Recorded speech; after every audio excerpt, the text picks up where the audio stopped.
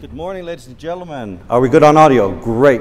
Hi, this is 10 minutes, so we're going to have to move really, really fast. Hi, my name is Steinn. We don't have time for who I am, but you'll find out later. Now, netbox.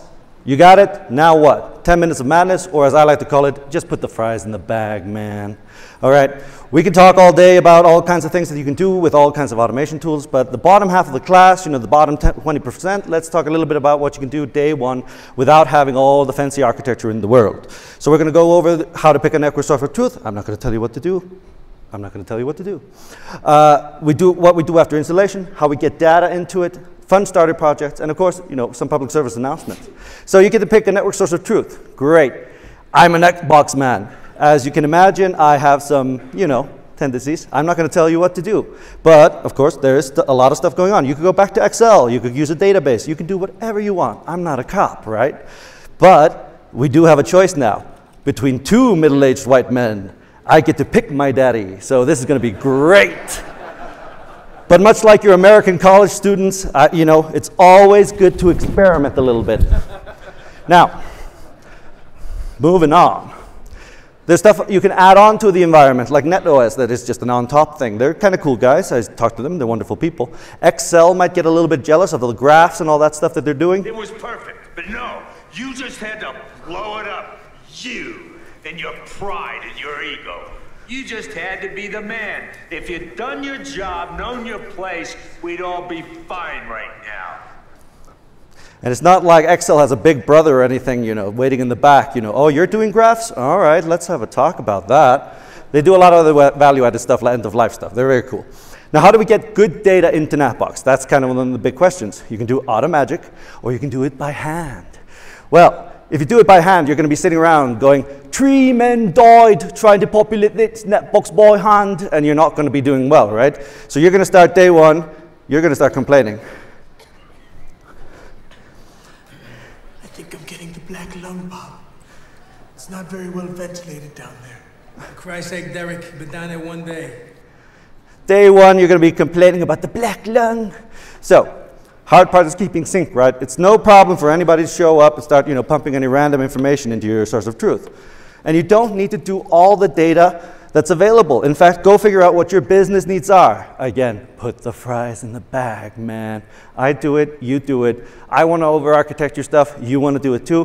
But I gotta put the fries in the bag because that's what the business is about, All right, so data, it depends. We can talk about upstream, downstream, leading fields like serial numbers, trailing fields. I get those back into the source of truth, or, I'm not even going to touch on that. There's a whole team talking about definition stuff. I'm not going to muddy the waters. All right. Level one. So what we can do is we can do scripts locally. You can do some pandas, some DuckDB, have a good time. Problem is the API key sharing. There are solutions for every problem. Like you could all run your own scripts anywhere, but for repeatability and API sharing, and it's not great, right? We wanted something better. Finding cron jobs, taking that local script, putting it on a server somewhere. I've had to hunt down cron jobs in live customer environments. It's not fun, okay? It's not fun. You don't know when it's going to fire. You don't know when it's going to break. You decommission something, and then 30 days later, then it fails because some script couldn't run. Don't do the random cron jobs anywhere. So, level two, again, I'm not telling you to do this stuff. I'm saying it's an option. I've seen it done. You could put it directly into netbox, right? You can do the reoccurring thing, have it scheduled, have some sort of basic workflow where you pull in some stuff, update some fields. Nice and easy. You have just put the fries in the bag, man. And you're not going to go to AutoCon and be like, I architected the greatest system in the world, man. But you got some value for the business and you moved quickly. And then I'm giving you permission to go to bed and feel good about yourself if you do that. Great. But if you do it on netbox, you're going to have a kind of a mid experience when it comes to the API. It's going to be hard to do pre and post testing. And securing the API keys, again, is going to be kind of a pain. So, side note, a friend of mine didn't know that he could do this, so I just wanted to highlight, you can put Jinja templates directly into netbox in Python scripts, and that way you have the data of the drop-down fields, and you can put that in the thing. It's beautiful.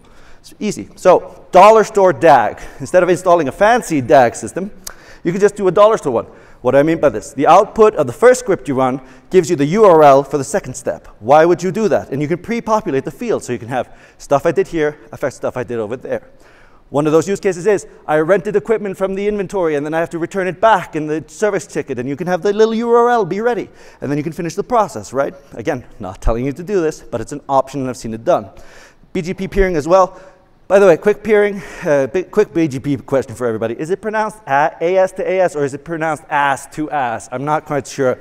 Because whenever I, decommission a peering, I always go AS to AS, dust to dust. But hope I'm pronouncing that right. Third party option, you're trying to get data in. You're going to have an IKEA moment, right? I love IP Fabric. I love a lot of these vendors. They're doing good stuff, right? But they don't have a concept of tenancy sometimes if I have shared equipment. So I got to do something custom to get the tenancy information right. That's what we're talking about in level 4. Okay, so you don't know how long it took to get that graphic working, dude. So we have the data coming in from AVIC, which is, just think of that as an SMB collector, very basic, and then we're using that info to populate netbox. So it's coming from devices to the monitoring thing to netbox. This is not an endorsement of AVIC, the API is radio only. Come at me, bros. So we're going to get the data we care about, some device names of serial, pretty basic. So we're going to do some Daxter, okay? Daxter's kind of cool. We're going to do some AVIC Daxter stuff. So we're going to get the information from AVIC about the network devices in the environment. We're going to populate netbox with it, and we're going to do some data transformations, and we're going to do some SQL checks, and we're going to do some DuckDB and some pandas and some visualizations, whatever you want to do, right? And we're going to put in some checks. This is the most important part, right? You're going to check if there's Icelandic letters in the name. You're going to check if there's null values, all kinds of stuff to ensure data hygiene. We don't have time to talk about DuckDB, but that's a really good QR code that you're going to learn about DuckDB, Daxter, and it's an amazing pipeline, man. I'm super happy with it. All right, so let's talk about constraints on the network source of truth, right?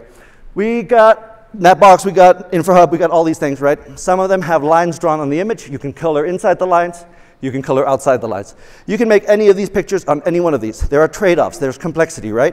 You can also just, build your own by going to Postgres, chop down wood. But I love netbox, but there are limits, right? If you try to do layer 7, firewalling stuff or, out of the box, doesn't support it, right? VPN models, kind of VRF models, not really supporting eVPN and all that stuff. Again, most of you probably won't need that stuff. So you end up with Dinesh saying to you, everybody does end up doing their own thing. So that's where the customization and the strength comes in. Like I'm in the first camp. I'm in core plus custom fields. That's where I live. I don't have any plugins in production. You can add plugins. You can do Git YAML, but then you're splitting state across 2 systems, which is okay. You do you. And of course, then we can do the custom DB thing to the side, which is kind of where people end up half the time. And I'm not going to tell you what to do. There's trade-offs, but you can do a lot out of the box. And there's, of course, the real question. How do I get emoji support inside of my source of truth, right? Well, unfortunately, InfraHub just smack dab won that thing because you can't search for emojis right now in netbox 4.1, last time I tested. Why is Steiny testing it? Is it because he's a silly man? No. Language support is important. Chinese characters, that sort of thing, non-English characters, you test it with emojis. UTF works. UTF-8 works, you're pretty good most of the time. Proactive monitoring. So one of the things, this is kind of one of those side projects, because this is how I got this talk in, and not just to slam on all the vendors. Research monitoring, you can do some Grafana. So we're going to monitor and see what's going on in Grafana, be able to look inside of netbox, and with one plugin, no persistent state, nothing time series, right? We're just going to monitor that the VLAN utilization or the prefix utilization is really reaching 50%, 80%, doesn't matter, right? And this is something you can do in an afternoon, and you got some real value there. And then the engineers won't complain, we're out of VLANs in the allocation pool. You're going to know in advance. You're kind of cool that way. So public service announcements, we don't have time to talk about the regex stuff, but regex is hard. If you think it's not hard, it's hard, trust me. Don't use it to filter emails. Okay, book recommendations. Network Programmability, great book. One problem is one section. Using the proposed architecture, you will be able to replace any tool with a new one when the necessity arises. That's a lie. Have you tried stopping a train that's moving with your bare hands? You're going to get crushed, okay? So as soon as you commit to a stack, other than that, great book. Chapter 14 is great. Thumb through the rest of it. This one is also great. I'm reading it right now. Some podcast recommendations. Again, you're going to read this all on the slide deck that I'm going to send you later. Network automation landscape, pretty good setup, pretty nice place that we got started together. You can keep a look at all the wonderful projects that are happening. And you're going to be able to know what the hip cool kids are using, right? So, wow, the formatting got weird on that one. We're going to have a chat, but yeah. They say never meet your heroes, but you all got to meet me this time, and you're doing great. But I kind of lost one of my heroes this year, and probably some of you as well. So Nick passed away, and That's been kind of a hard blow for everyone in the community. You know, he's been one of those guys producing the great routing content and then the great automation content. So it's going to be really hard to, and we really miss that guy, because that's the reason why I'm on this stage. He got me into routing and he got me into automation. So yeah, I'm just going to close up because I'm 15 seconds over, and sometimes we don't know when we run out of time, like I have right now.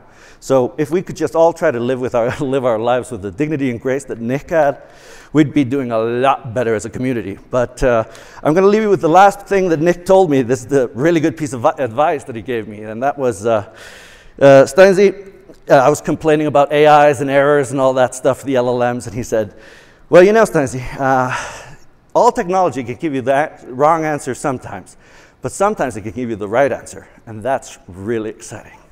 Thank you.